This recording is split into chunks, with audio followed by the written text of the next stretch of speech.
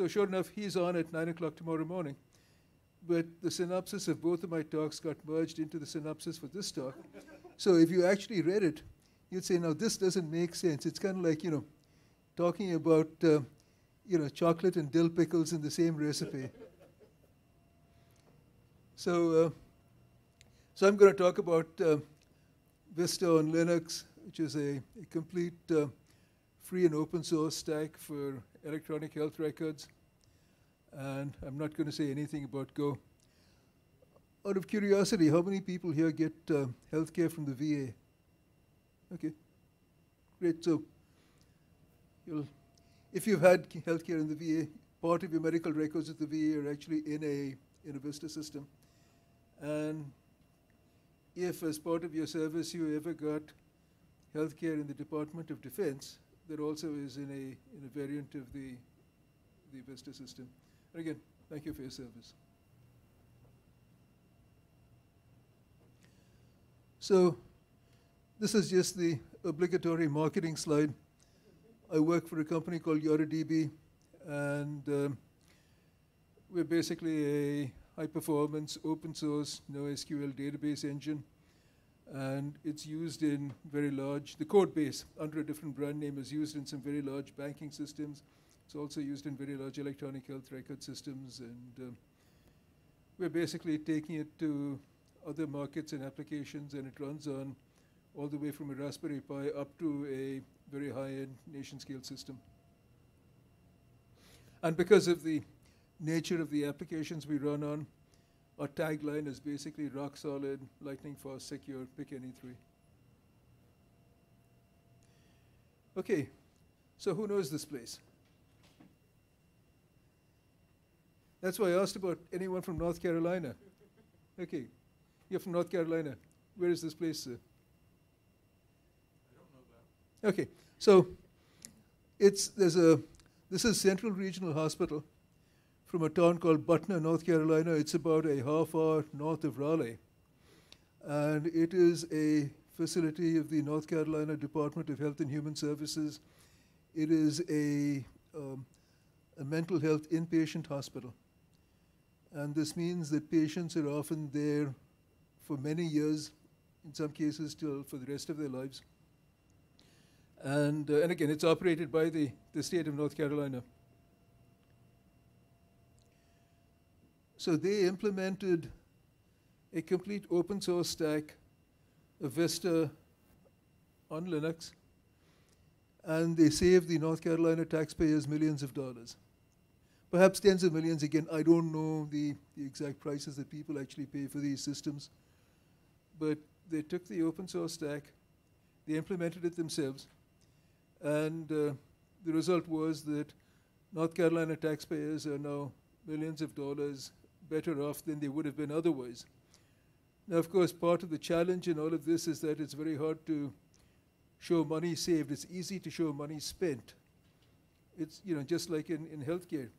It's very easy to show that you spent money in caring for someone with measles. You don't really talk so much about, preventing it by immunization. So immunizations get the short end of the stick. Okay, so let me talk a little bit about what is VistA. So it's developed by the Department of Veterans Affairs. I'll talk a little bit in a few minutes about the history. And it's used throughout the VA system. And it's a healthcare information system. So it's not just for clinical applications. It doesn't just keep track of all of your clinical care, but it also does inventory management, it does scheduling, it does many things. And there's actually a book called The Best Care Anywhere by Philip Longman. And the interesting story is he actually was commissioned by so way back when, if you remember, there was a movie, Born on the 4th of July by, I forget who it was, but they had this movie and it, sort of depicted the VA as sort of being the dirty place and so on. So the author was actually commissioned by either Forbes or Fortune to write an article about how bad things were at the VA. He went and did his research, came back and told them, you don't really have a story unless you want a story on how good things are about the VA. So they paid him as retainer and let him go because it was not news to write about things that are going well. So he wrote a book instead. And the book argues that essentially the best care in the United States is actually delivered by the VA system. Now, you've probably seen the news about facilities in Phoenix and elsewhere where patients died because they couldn't get scheduled in time.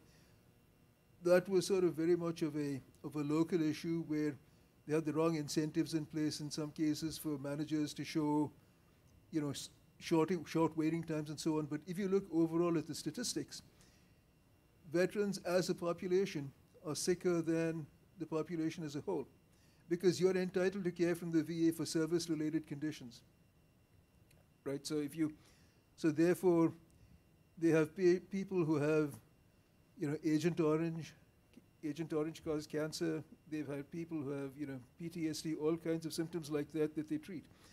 So the people they treat are actually sicker than the population as a whole.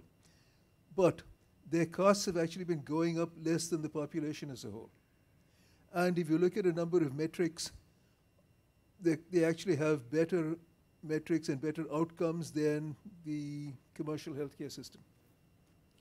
And so that's what the book is about. So it's definitely well worth a read. It's a few years old now. I would say I think it's probably the latest edition was maybe 5 or 6 years old, but it's definitely worth taking a look. Now the same system is used not just in the Department of Veterans Affairs, but also in other branches of the federal government. So the Department of Defense uses it. There's a system called CHCS, which they deployed in the 1990s. And they're trying hard to replace it. So here's the sad story about CHCS. The Department of Defense obviously has got healthcare needs that the VA doesn't have. So the Department of Defense they've got to do pediatrics, right? Because if you're a service member serving on a base, you have kids, they provide care. The Department of Defense needs OB-GYN, right? So there are no pediatric veterans. Until recently, I guess pregnancy was not really a cause of a service-related condition, because back in the day, pretty much all veterans were male. So, well, yeah, I was saying you could have a retired female who has a baby. okay. So, Retired female service member who now is covered by VA health insurance and having a baby. well, things have changed now, but I'm talking about the mid-1990s. Okay. And so the Department of Defense had a few requirements that were not part of the VA system. They could have had the VA system for free, and for a small investment in programming, they could have programmed the additional functionality that was needed. Well, what happened was they did it in the typical Department of Defense style. They put out a procurement contract. They actually had 3 people, so they had this bake-off between 3 vendors to see who could provide the best solution at the lowest price. Well, there were 3 vendors. One of them happened to be a company that was then called SAIC. I don't know what their name is today. So they actually took VistA from the VA under the Freedom of Information Act. So under the Freedom of Information Act, you can get VistA. So they got VistA under the Freedom of Information Act. They added some functionality for the bake-off. And at about 30% of the cost of the next bidder, they demonstrated something like 90% of the required functionality. So naturally, they got the contract, and which made sense in a certain twisted way. And so, for tens of millions of dollars, they sold the system to the Department of Defense. The same system implemented in the Department of Defense is a proprietary system, not an open source system. But there you go. That's how people in DoD, their electronic health records are in a variant of VistA. There's VistA in the VA. The people in the Indian Health Service, which is part of the Department of Health and Human Services, they did it the right way. They took VistA from the VA under the Freedom of Information Act. And again, they had some unique requirements that the VA didn't have. For example, many of the, let's say, the Indian nations and reservations and locations are remote. You literally didn't have any networking, so they had to run the system on a PC rather than in a central network facility. They also needed things like pediatric growth charts and all of the things that pediatrics needs. So they took the Freedom of Information Act, VistA, they added to it and they deployed it. Now, their system is not 100% compatible with VistA, but they kind of knew what they were doing because they said, here are the places where we need to make changes. But they did it the right way compared to the Department of Defense. It's also been adopted in a number of states. So for example, I talked about North Carolina. So they did it the right way by using a free and open source stack. There are others like New York and Tennessee, the State of Mental Health in New York, State of Mental Health, Department of Mental Health in New York, Department of Mental Health in Tennessee, the Oklahoma State Veterans Homes. So they all run variants of VistA. Except for North Carolina, the others are actually deploying VistA, even though VistA they're using as the free and open source, FOIA VistA, which is in the public domain. They're actually deploying it on a proprietary stack, whereas North Carolina has actually deployed it on an open source stack. And we have hospitals and clinics in the United States outside of the government system that have deployed it. So the most notable example is Oroville Hospital in Northern California. So last year, that part of California was in the news for all of the wildfires. They didn't actually get to Oroville, but there were other parts that... and by the way, if you ever get to visit, it's the site of the tallest earthworks dam in the United States. So there's this huge dam. You go on one side, you see deer grazing on the side. It just looks like the side of a hill, but it's actually a dam with a lake behind it. So they took VistA from the VA, they deployed it, and they're deploying it in an open source stack. And by the way, it's deployable also at the level of the family physician, although that requires some expertise that most family physicians don't have. I mean, I would rather probably have my physician focusing on healthcare rather than focusing on, implementing computer systems. Someone in his office could do that. Well, so in this case, it turns out that this is a physician who he and his wife have a practice in rural Tennessee.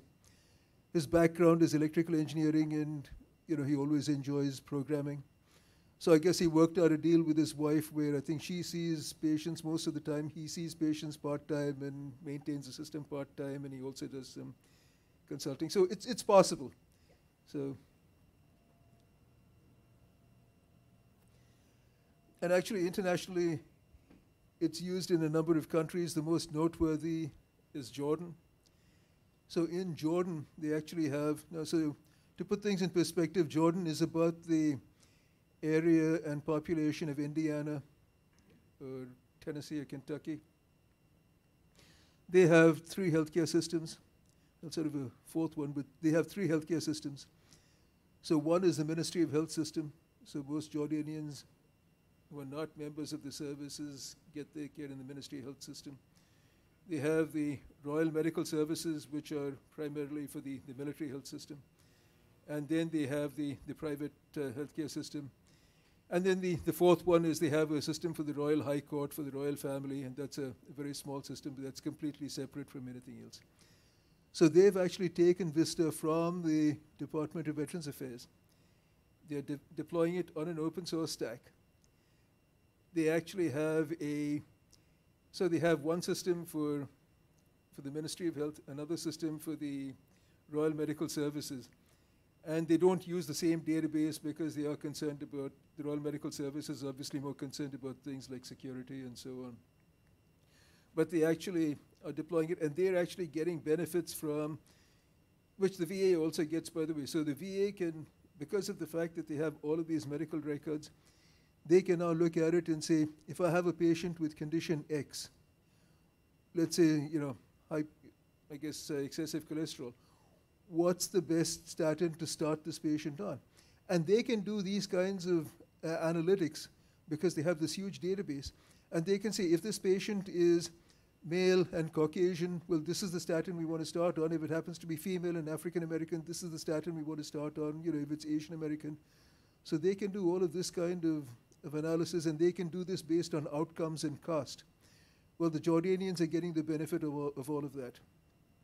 And then it's been deployed in some sites in India as well, including one hospital, which is the first in Asia to be certified at the HIMSS Analytics Level 6. So HIMSS is the Healthcare Information Management Society, and they have these levels of analytics.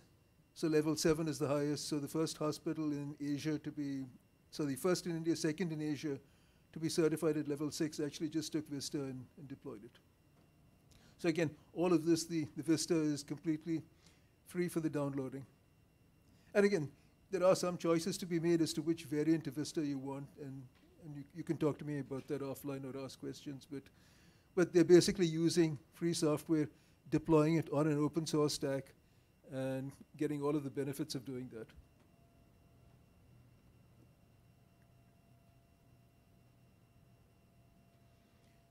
So the origins of VistA actually go back to the late 1970s. And so back in the 1970s, computers were coming out, many computers, and you had all of these islands of automation. So you had different VA hospitals and systems, and they each had different priorities. So maybe one decided to do mental health first, another one decided to do cardiology first, whatever. So they started doing implementing software. And the key thing about this was that in all of these cases, they had programmers and caregivers literally sitting side by side. The caregiver would say, this is kind of what I want. The programmer would go off and program it, come back there 2 hours later or the next day and kind of say, is this kind of what you had in mind? So essentially, the system was developed by the user and the programmer working in close collaboration.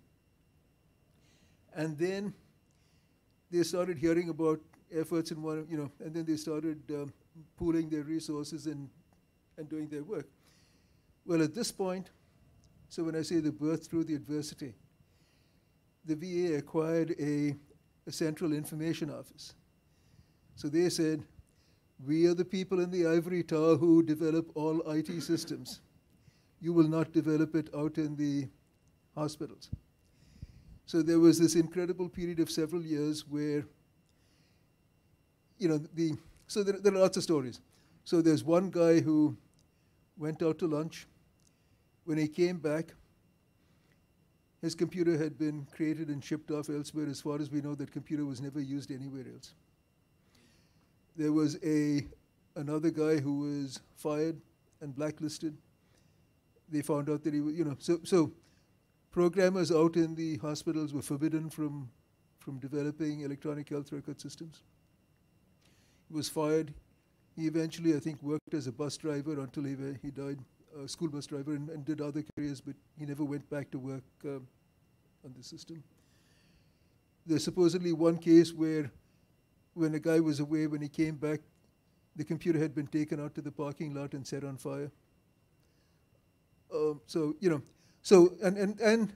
of course, people are resourceful. People in the hospitals developed ways. So at that time, purchasing a mini computer was forbidden.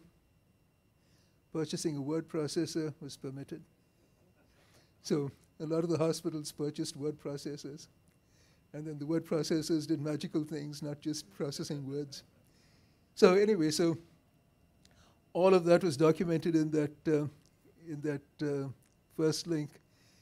And eventually what happened was that these people got together. There was a congressional committee that got wind of this, and they set up a mini computer in a hotel suite in Washington, D.C., and actually invited the staffer, one of the staffers, to come see the thing. He came and saw it, and that staffer eventually went on to become, when he was Chuck Hagel, who went on to become a senator from Nebraska. But he saw this and he went back and said, hey, this thing really works, this thing really solves the problem. The Central Information Office has not solved the problem yet. So that basically, VistA became legal at that point and became the official way of doing things. And of course, the Central Information Office said, yes, this is kind of what we had in mind all along. And then the Indian Health Service adopted it in the 1980s. And again, that is documented that, again, there was a process by which it was accepted. It wasn't as if someone just got up one morning and said, hey, I want VistA. But, but they did that in a reasonable fashion. And then I talked about how it was sold to the Department of Defense in the 1990s. And then since then, there have been a number of both successful and failed implementations. in many locations around the world. So back in the 1990s, the State Department, as part of foreign aid efforts, said, hey, Egypt has a cancer institute. Let's give them VistA as part of our foreign aid. So they went in, they set up the system. Eventually that failed, and there are failed implementations in Pakistan and a number of other countries like that. Just as there are successful implementations both here and abroad. And I'll talk a little bit about the successes and failures. Now, I said the slide was history. A little bit of future history. One of the unfortunate things that's happening right now is that over the last so many years, funding for VistA development at the VA has been starved, because there's a lot of politics, and now the VA is supposedly deploying a commercial system called Cerner, which they think is going to magically solve a lot of their things. So the cost of that, when we last heard, before they'd even implemented any software, was $10 billion. The latest is $16 billion, and I'm sure by the time it's ever deployed, if it's ever deployed successfully, it's going to be a lot more than that. When by hiring, I mean, let's say you hired 20, 30 programmers, and let's say each programmer cost $100,000, $200,000, that's still going to be a lot less than the cost of a commercial Cerner system to bring the system back on track. But this is the dysfunctional environment that we live in. And I just leave that to you as something to think about. I don't have any answers for that. I can just see what's happening. Sorry? I think I read a news piece before the contract had been let, that Google was looking at it and said that they could reuse all the VA code. Right, no, yeah. And build on its base. Absolutely. I have a question, I hope you don't mind it. You keep saying Yada DB, I thought it was MUMPS. Well, MUMPS is a language. What's a database? Yeah, and a database. And the core, in fact, I'll talk about, why don't you hold that question for a few minutes?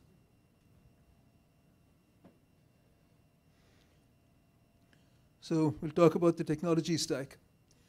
So the application code is actually written in M or MUMPS. So MUMPS stands for Massachusetts General Hospital Utility Multi-Programming System. And if you can say that in one breath, you're a better person than I am. But in the healthcare world, that's an inside joke. But it was standardized as M by ANSI and by the ISO, so there's a standard for M. It's now mostly a dormant standard for various commercial reasons, but VistA is written in M. And VistA, again, the back end is terminal-based. It's roll and scroll with some screen-oriented capabilities. And then it's got messaging and web services and remote procedure calls for implementing a variety of front ends. So it'll run on any standard M, and the VA actually uses a proprietary M implementation. YadaDB happens to be an implementation of M. So what we did is we took an open source implementation of M, which I happen to manage at a Fortune 500 company for over 20 years. And then we started YadaDB a couple of years ago. So M was successful because there's a tight marriage between a programming language and a database.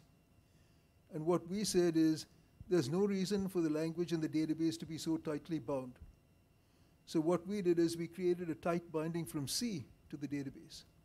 So now YadaDB, you can, if you're programming in M, if you're using VistA, you can use YadaDB as an implementation of M or MUMPS. If you're writing in some other language, C, or we're working on Go and Rust, and eventually there'll be Python and Java and other languages as well. So we have tight bindings to the database from these other languages. So you don't need to use M to access the M database, which is just a hierarchical key value database. So that's where YadaDB comes in. And so did that answer the question? Okay. And of course, the open source operating system is Linux. Now the front end, was that a question there? Yeah. Sorry, I thought okay. So the front end, the traditional front end that the VA uses is actually a thick client. It's written in Delphi, which is an implementation of Pascal from Borland. And again, the source code for this is open source. It runs on Windows. And it runs on Wine if you want to run it on Linux. And then because of the fact that the backend has got, so the CPRS GUI uses remote procedure calls to communicate with the backend. Those RPCs are usable, so if you wanted to create another front end with a different look and feel, you can do that. There are thin clients that use it. There's a standard called FHIR, F-H-I-R is how it's spelled. So there are FHIR clients that use messaging interfaces to interface with VistA. And what Oroville Hospital has done is Oroville is actually 60 miles north of Sacramento. Many of the physicians live in Sacramento. They actually put on a bus with a secured cellular access, and they gave the physicians iPads. So essentially what the physicians do while they're commuting on this bus from Sacramento to Oroville, they're actually checking out the status of all their patients at the hospital and everything they need to do. So when they actually arrive at the hospital in the bus, they know what's ahead of what they need to do. So again, the back end is long-lived, it's in bumps, but obviously the front end, there are any number of front ends, and you can create front-end technologies as you need to. Now, by the way, don't get me wrong, creating a front end is not a matter of setting up a weekend hackathon and then coming up with a front end, because healthcare is one of the most complicated things that we do. And if you want to create a front end that is a comprehensive front end for providing healthcare, there does need to be a lot of design in it. So it's not a matter of, it's not like falling off a log. So the ecosystem, healthcare has a healthcare information system is just part of a complete healthcare ecosystem. So if you're providing healthcare, you need a lot of interfaces to things like imaging, right? Your healthcare information system is not your imaging system. There are actually VistA-based imaging systems. VistA imaging is a thing, but it requires expertise to install and run, and I don't know if it's completely available in an open source stack. If you want analytics, well, that again, there are FOSS and open source solutions for analytics, but you'll have to implement them. They don't come canned. VistA, essentially, you get the whole thing. Drug interaction databases, again, in the US, that comes from a proprietary source. The VA actually used to have their own, but they gave up, and they're actually getting that from a proprietary vendor. Now, it turns out that there are actually open source drug interaction databases.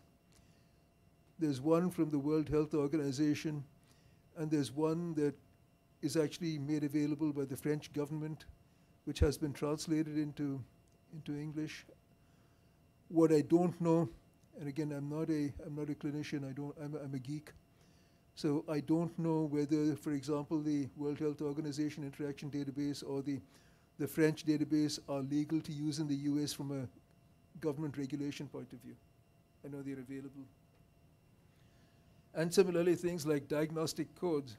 If you go to the doctor and the doctor orders a test, there are diagnostic codes written out there. Well, it turns out those diagnostic codes are proprietary, and they're owned by the American Medical Association. So there are things out there that are free and open source, and there are things out there that are proprietary, and there are things that there are alternatives. And of course, the whole thing that's left open out here is billing. In the US, there are two completely disjointed sets of IT when it comes to healthcare. There's the clinical side, and then there's the payer side. And they send each other messages back and forth, and the payer side is pretty much at this point mostly proprietary. And again, it varies from state to state, and sometimes even different cities within a state. Okay, so if you want to do a VistA implementation, so just based on looking at all of the implementations that have succeeded, what are some of the things that make them succeed? So the first thing is that, with great power comes responsibility. How many people out here have seen the magician's assistant in Fantasia?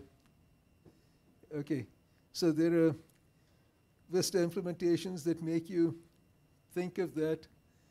And, you know, and there are some people that think that installing VistA is like installing an office suite. And to some extent, that's right. So literally, you can get a Docker container and spin it up, and it's running VistA. Back in 10, 15 years ago, I actually came up with things where, with live CDs, Linux live CDs, when they were a thing, you could actually boot one up and run VistA. I've created virtual machines with VistA. So installing VistA is actually trivial. But just because you've installed VistA doesn't mean that you can now provide care for a patient. Because if you want to provide care for a patient, you need to have your patient, who's the provider? That needs to be registered. If you're providing a test result, you need to know what machine did that test, which lab did that test. So before you can actually provide your first patient data and record and encounter, there's all of this setup that has to be done. And there's all of this setup that has to be maintained.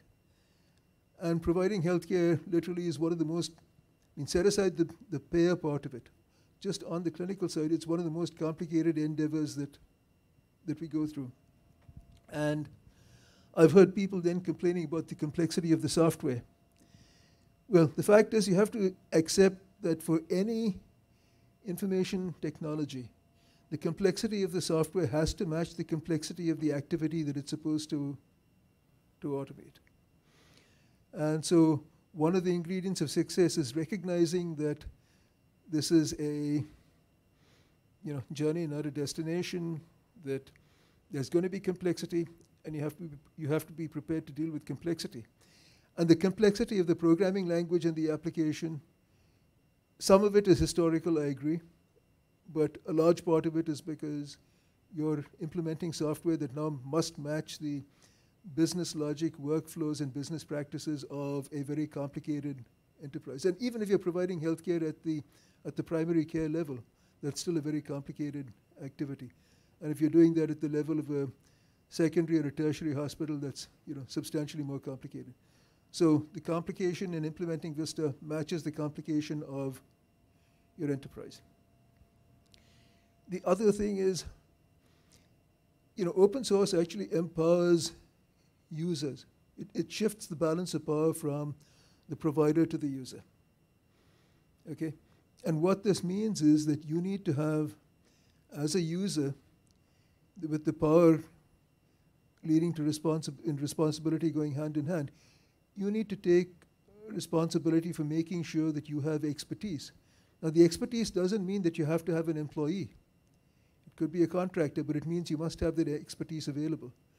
It's not just that there is some, FOSS vendor where you can open a support ticket. You need to actually know what's going on. So this is where the magician's expertise comes in, assistant's expertise comes in, because if you're running a FOSS system, in theory, if you have enough money, and again, that's the big if there, you pay someone, they take care of it. Whereas here, you really need to know what you're doing.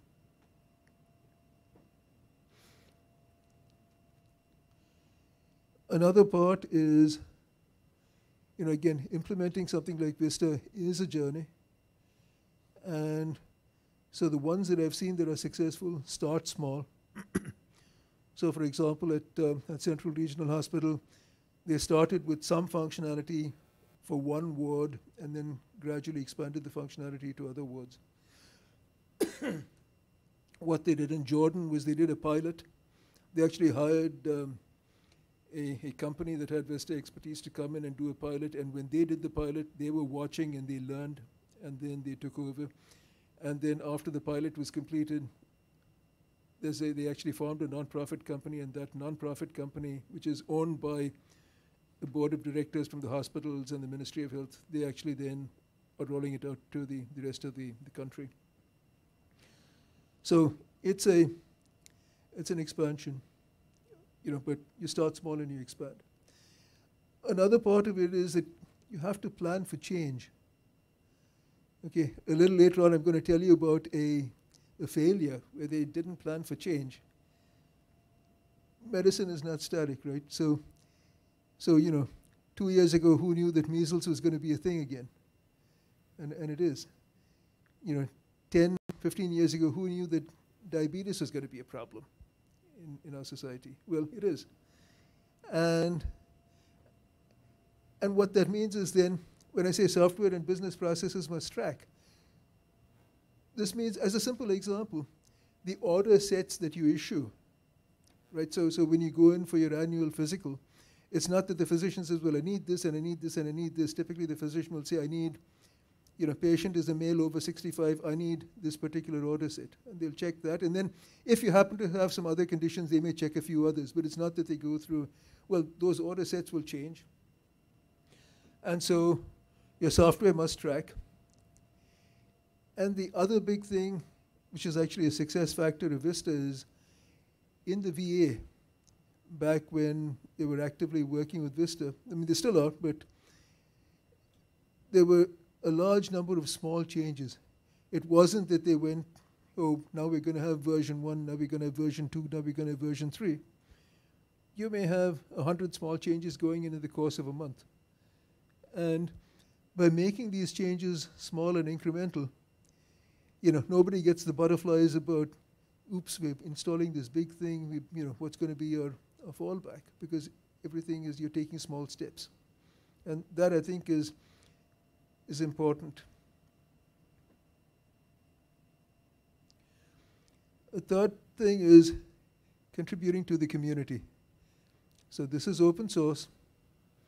And part of successful open source is you recognize that you're part of a community and you need to contribute to the community. And what this means is, let's say, even if you're a reasonable sized hospital and you've adopted VistA, you do not have the resources to maintain all aspects of the software. You may need all aspects of the software, you don't. So what you need to do is participate in a community where your developers and developers in other institutions are collaborating to move the software forward. And this is a key factor in success. I've seen, as the opposite in failures, people that said, hey, let's just take the software, it's a free leg up to get started, now we don't need to go participate. And also, and by the way, those links are some links to some online communities. And the other thing is to recognize that there is no one who's an expert in all of VistA. And again, this is just like in healthcare. There's no one person who's an expert in all of healthcare. And so there are people who are experts in the infrastructure. VistA has its own, for example, database management system. There are, in fact, successful implementations. I forgot to mention this a couple of slides ago. A lot of them hire what are called clinical applications coordinators. So these are people who might be nurses, who might be pharmacists, who might be laboratory technicians, who might be doctors. They understand the clinical side, and they interface with the programmers on the development side, and they sort of translate, because otherwise they don't. So they understand both sides, and they work closely together. So replicating that success of close relationships between the users or the clinical users and the developers is critical.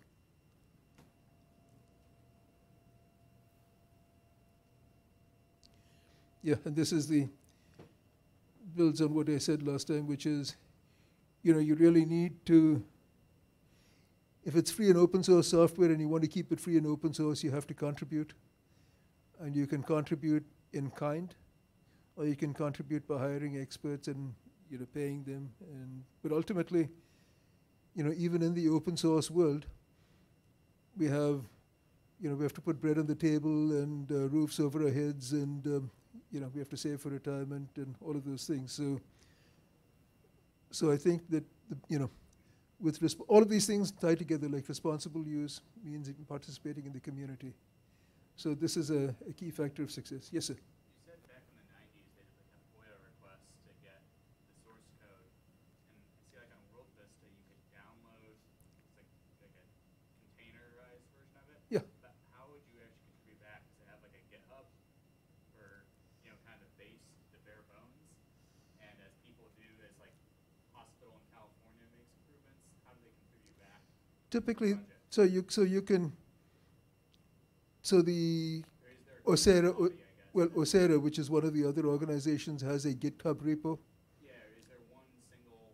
There's not one single. Again, it's sort of in some sense a little bit like the Linux desktop. It's so successful because there are so many of them. So there's World Vista, there's Osera Vista, and they talk all the time. So just last week I was at a conference where they were both there, but they essentially have separate code bases that kind of track each other, but they're not identical. Okay. Is there one kind of like upstream kernel like there's the Linux? Well, upstream there is the FOIA from the VA, Okay. and what Osera does is, in fact, they'll get the FOIA from the VA and they'll post it, and I think World Vista also gets the FOIA.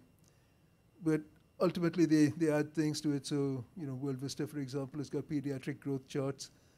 Osera has done things like coming up with visualizations of relationships between routines and data in the software, and they do different things. And that's part of, I guess, acquiring expertise, where if you want to do this, you should start by immersing yourself in the community, realize which one best meets your needs, and then take what you want from the other distributions.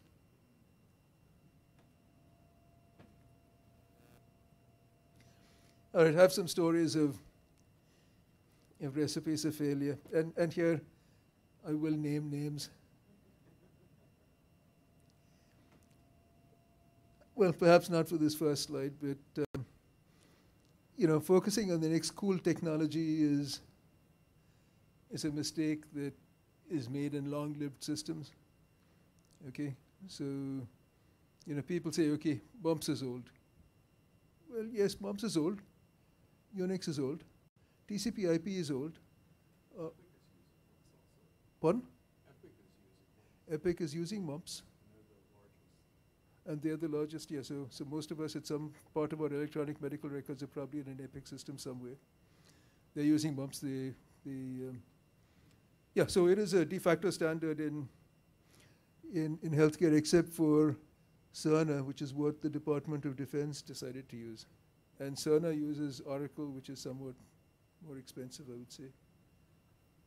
What's the front end of Epic? Because it's really... Well, the front end of Epic, so again, they have many front ends. So with any large system, you have the back end might be mumps, or the back end might be whatever, but they have messaging interfaces and other interfaces by which you can create new front ends. Now, the front end that I know about is actually done in Visual Basic. And I was actually, so my dad, about 6 years ago, had open heart surgery at Langhorne Medical Center in New York. It was on a Friday. And normally, after you have open heart surgery, they take you to this intensive care room where if you're a family member, they bring you in for like 5 minutes or 10 minutes, and then they hurry you out. And then an hour later, they let you come in and so on. Well, this time, because it was Friday afternoon and most of the cardiac intensive care unit was empty except for 3 or 4 patients, they let my sister and me just stay inside and hang out. And I saw, and in this thing, they actually have a nurse sitting by the side of each patient 24/7. And they were running Epic, and they had this nurse running this Visual Basic interface. And I could see that this interface was just right. She would look at my dad, put something on the system. So she was literally going back and forth between my dad and the system. I'm sure they have other interfaces for other applications. But the back end is mumps, the front end is whatever. And that was 6 years ago. Maybe they have something completely different today. Because front-end technology changes much more rapidly than back-end technology does.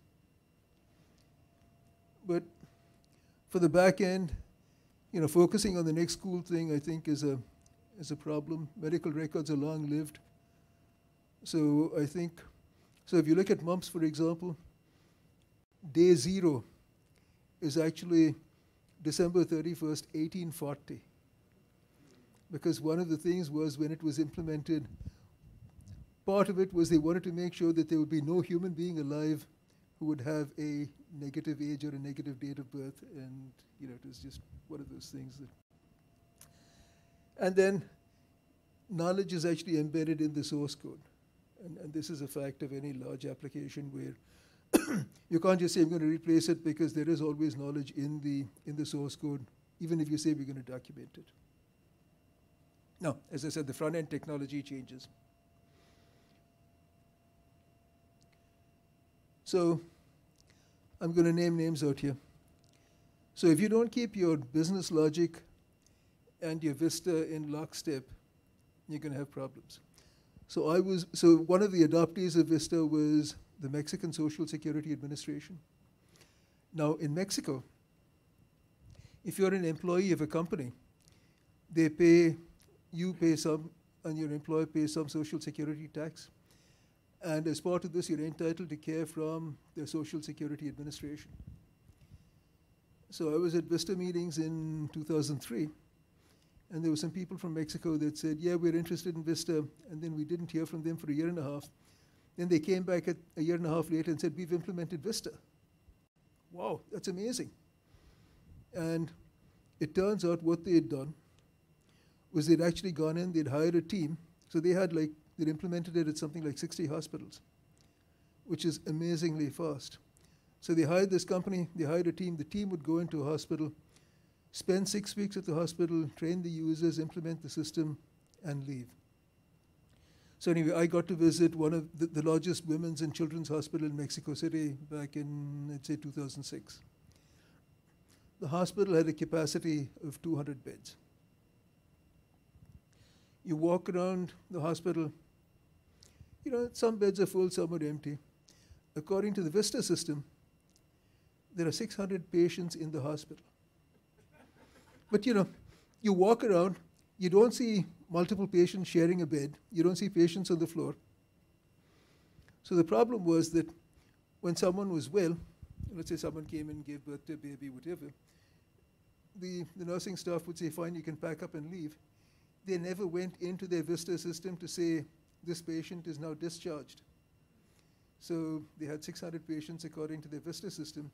And when I visited them, they were actually planning on one weekend later that month, they were actually going to have all employees in, and they were going to do a physical inventory of patients in the hospital so that they could go into the VistA system and sort of discharge the ones who were not there anymore. So this is what you get when you don't keep your business processes and your IT in lockstep.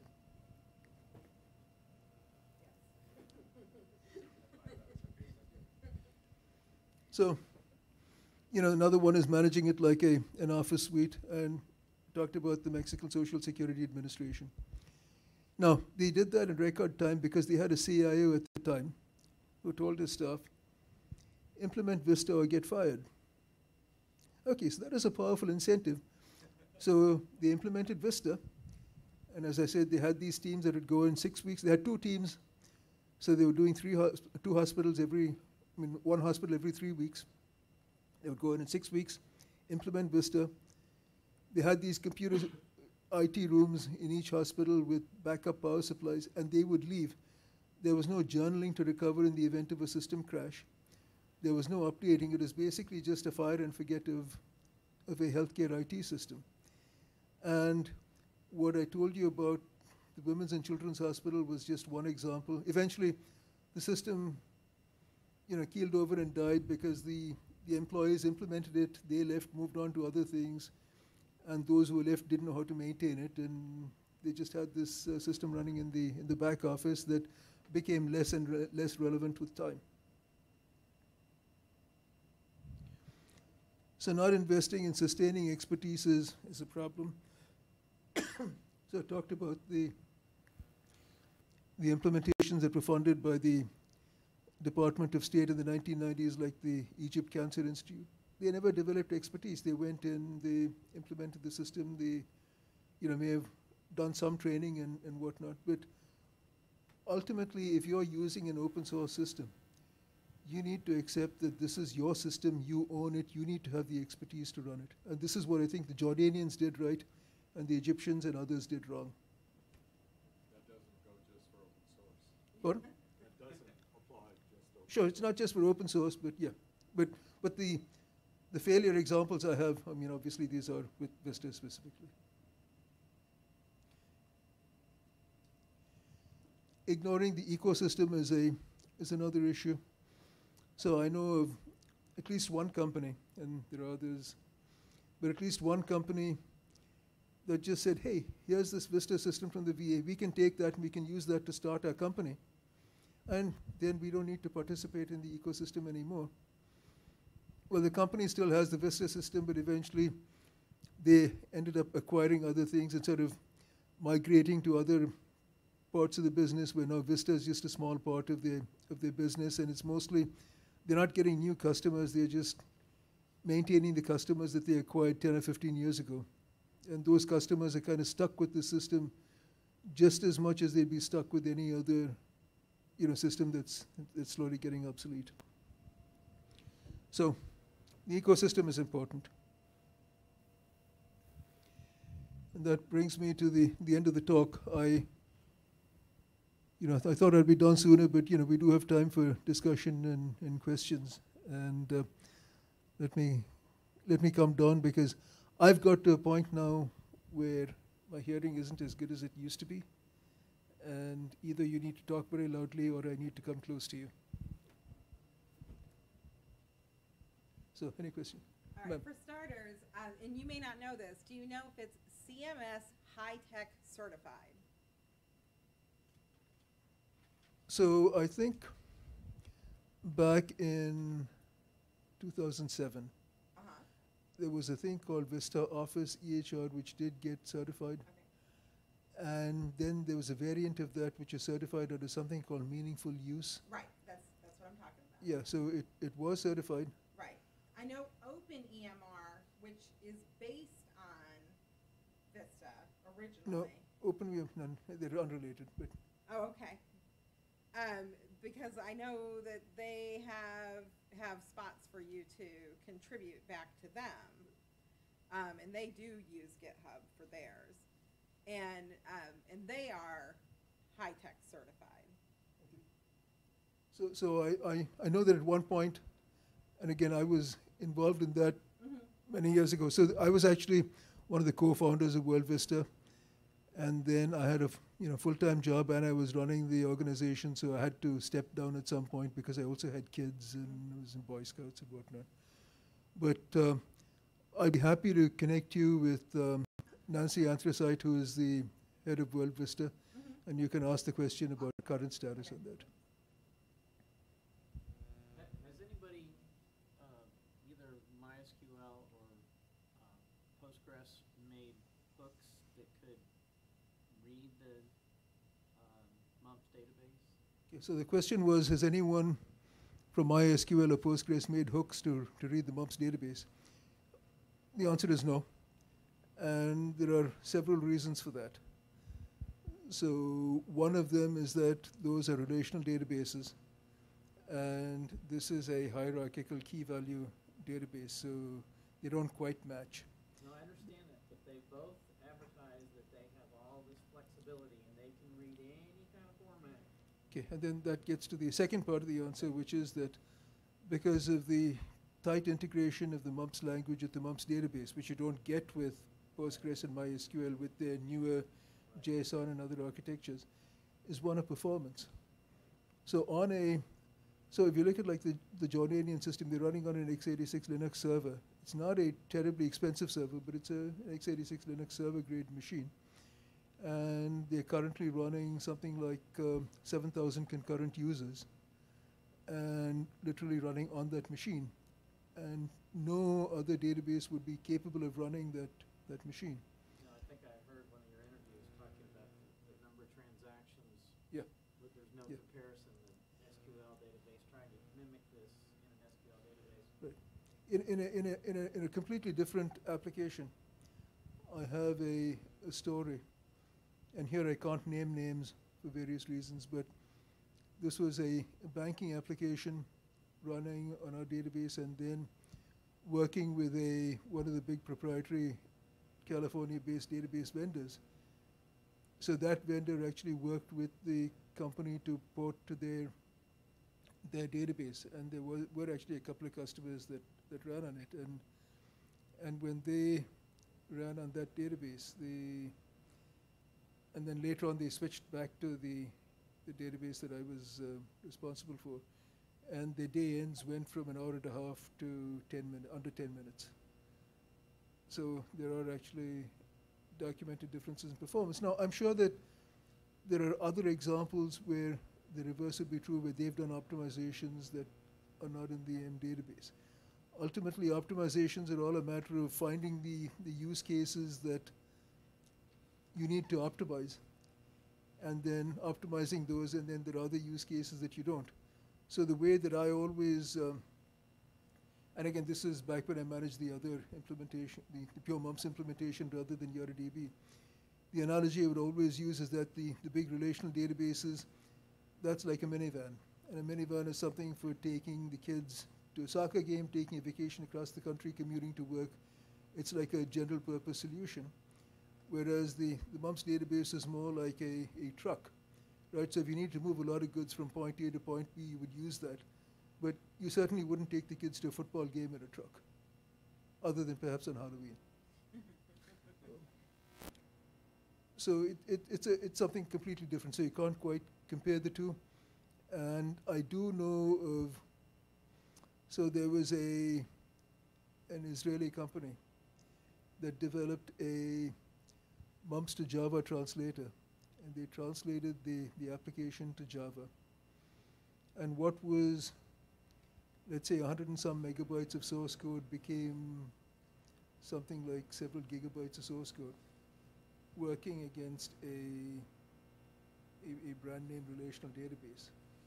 And it basically tanked. It couldn't run. And there are also examples when the Department of Defense tried replacing one of their systems. And so anyway, it's all a question of having the right tool for the job. Well, when mumps was written back in whenever they were PDP-11s, they were 64K was your maximum memory. In fact, probably it was more like 60. Actually, PDP-7. PDP-7. Oh, really? Yeah. I have another whole talk on the history of that, which I gave last year, and I can give it again. Maybe if you come for the after dinner party with a beer in my hand, I can give that talk again. Wasn't it PDP-7 also where Unix started? Pardon? I think PDP-7 was where Unix started also. Yeah, exactly. Unix started in PDP-7. So all these incremental improvements, and say they're adding in new data sources and stuff like that, is that all done in M? Like the programmers that work, on these systems are programming in M mostly? So the back end is pretty much all programmed in M, and to this day.